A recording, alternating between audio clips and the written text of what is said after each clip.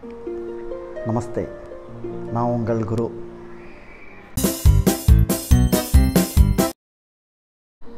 இன்றைக்கி நம்ம 3 விஷயத்தை பற்றி பார்க்க போகிறோம். நம்பர் 1 ஆஸ் யூஷுவல் நம்ம மைண்டை பற்றி, நம்பர் 2 மாஸ்கை பற்றி, நம்பர் 3 நேற்றுக்கு நம்ம பார்டரில் ஜம்மு அண்ட் காஷ்மீரில் வெயிட்டான ஒரு சம்பவம் நடந்திருக்கு. என்னதுன்னு பார்ப்போமா? வாங்க.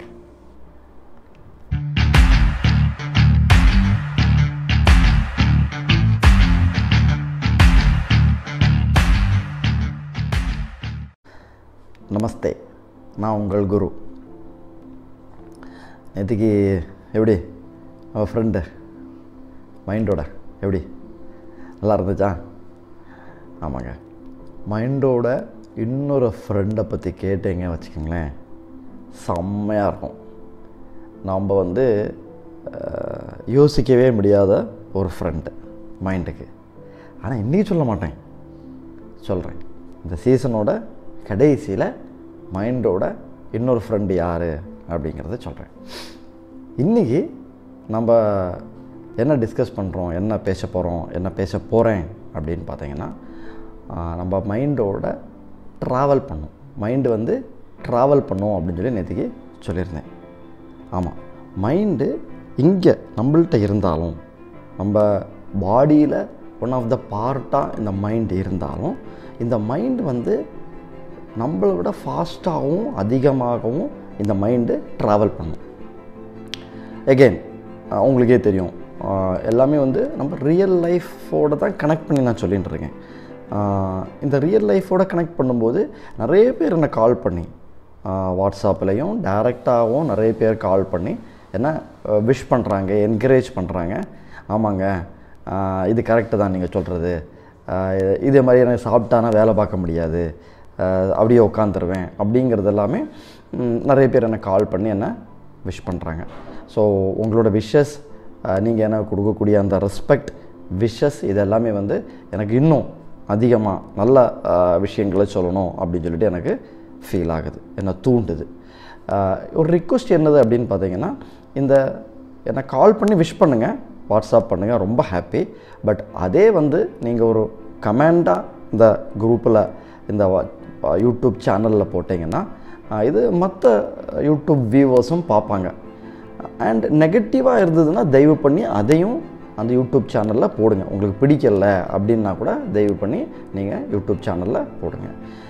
இன்னொரு ரிக்வெஸ்ட் என்னன்னா, சப்ஸ்கிரிப்ஷனுக்காக உங்களுக்கு தெரிஞ்சவங்கள்ட்ட இது உங்களுக்கு பிடிச்சிருக்கு, உங்களுக்கு கம்ஃபர்டபுளாக இருக்குது, உங்களுக்கு நல்லா இருக்குன்னா உங்களோட ஃப்ரெண்டுக்கும் இது சொல்லி இது சப்ஸ்கிரைப் பண்ணுங்கள் அப்படின்னு சொல்லிட்டு உங்கள் ஃப்ரெண்ட்ஸு, உங்கள் ரிலேட்டிவ்ஸு, உங்கள் நைபர்ஸ் எல்லாம் இருப்பாங்க, அவங்கள்ட்டையும் கொஞ்சம் இதை எடுத்துகிட்டு போங்க. இது ஒரு உங்களோட ஸ்ரீசன் மீடியாவோட குருவோட ஒரு request, small request. Mind again திருப்பி வருவோம். மைண்டு எப்படி ட்ராவல் பண்ணும் அப்படின்னு பார்த்தீங்கன்னா, ரியல் லைஃப் எக்ஸாம்பிளில் உட்காந்துருப்போம் சிட் அவுட்டில், வீட்டோட சிட் அவுட்லேயோ வராண்டாவிலையோ முன்னாடியோ யார்கிட்டையாவது பேசிட்டு ஏதாவது டிஸ்கஷனில் ஏதாவது பேசிகிட்டே இருப்போம்.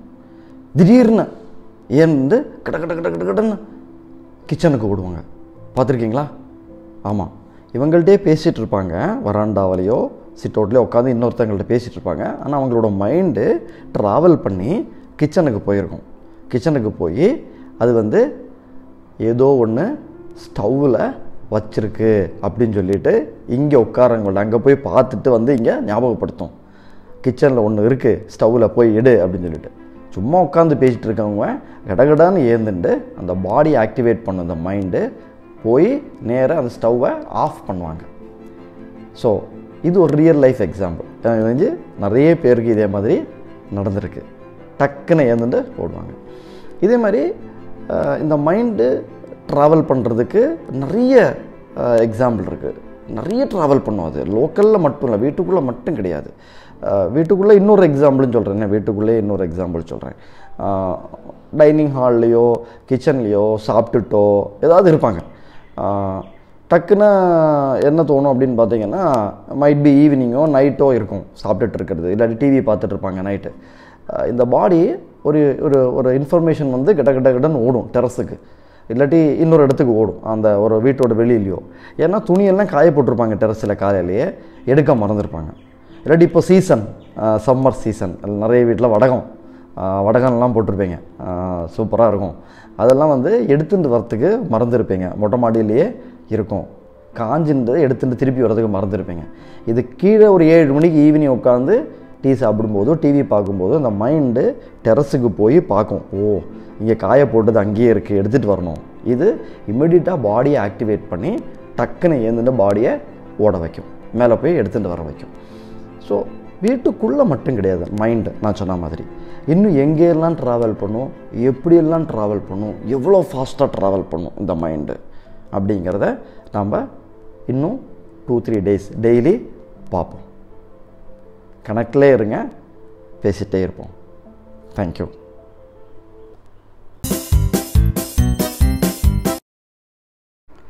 இப்போ என்ன ட்ரெண்டிங்காக ஓடின்ட்டுருக்கு? மாஸ்க், அப்படி தானே? ஒரு 40-60 நாளாக இந்த மாஸ்க்கு தான் ட்ரெண்டிங்காக ஓடின்ட்டுருக்கு. நம்ம தாய்க்குளம் இருக்காங்களே, சான்ஸே இல்லைங்க. அவங்க யோசிக்கிற மாதிரி யோசிக்கவே முடியாது. பாருங்களேன் இந்த மாஸ்க் பண்ணுறதுல எப்படி யோசிச்சிருக்காங்கன்னு. இந்த வீடியோவை பாருங்கள், உங்களுக்கே புரியும்.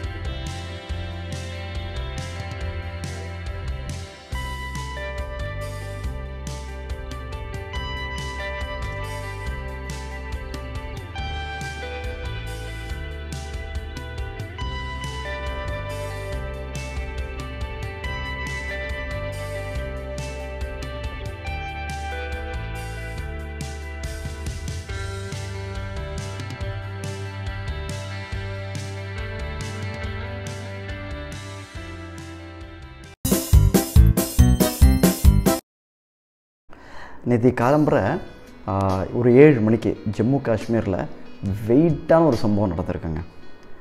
இந்த சிஆர்பிஎஃப் ஒரு 400 ஜவான்ஸோட ஒரு இடத்துலேருந்து இன்னொரு இடத்துக்கு ட்ராவல் பண்ணுறதா ஒரு பிளான் இருந்தது.